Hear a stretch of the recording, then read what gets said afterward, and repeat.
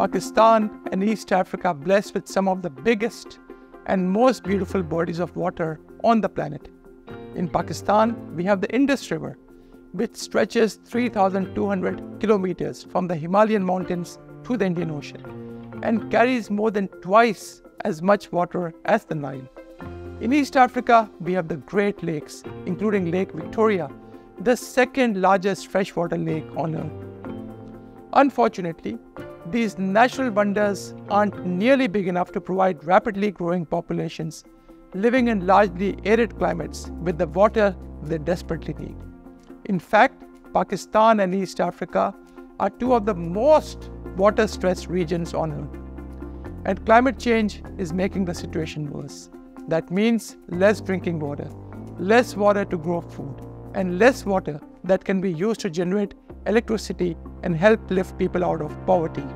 This situation is captured by the theme of this year's President Challenge for Climate Solutions: Every Drop Counts.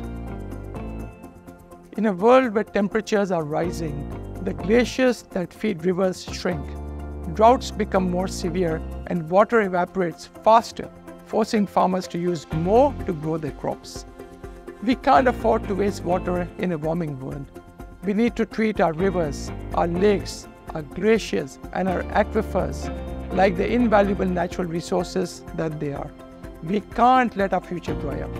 When people let the tap run while they brush their teeth, when they use their washing machines for less than a full load of laundry, when they boil more water than needed to prepare their food, whenever we waste water, we are effectively taking water away from someone else.